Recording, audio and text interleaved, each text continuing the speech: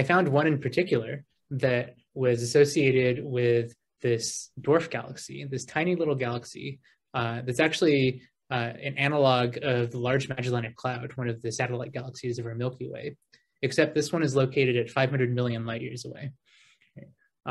And it was not only a rare event that was associated with a galaxy like this, it was also extremely luminous or something like that. It was, we immediately thought it must be like a supernova or a gamma ray burst. And if it was a supernova, it would actually be tied for the most radioluminous supernova ever observed.